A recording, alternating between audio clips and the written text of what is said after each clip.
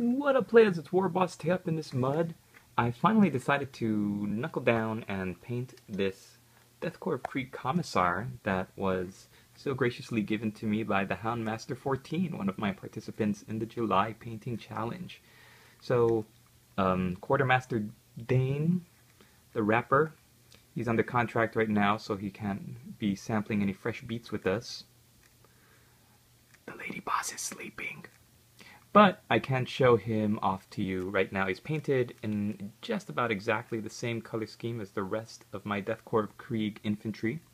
Some things that I did differently was obviously the brown cape with the red lining on the inside. First I was thinking I'd give him a black cape, and in the end though I decided to go with this nice dark brown kind of leather.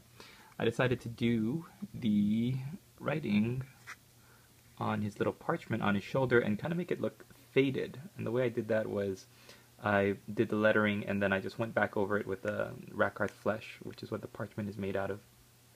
I decided to do the face mask, focus, in a kind of white, gray white, instead of a bone color. And then I added a little bit of the white to the front of his rib cage of his quartermaster outfit. And he's packing heat.